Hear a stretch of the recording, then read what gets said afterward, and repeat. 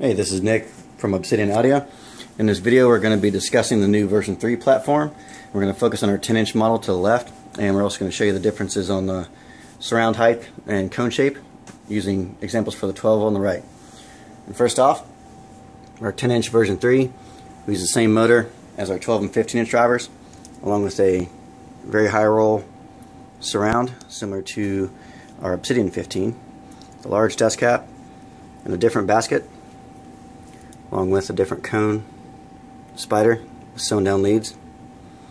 And this driver will be rated at 600 watts RMS, just like the rest of our drivers will be. Large terminals, and you can see that this basket is significantly deeper than the 12 spoke.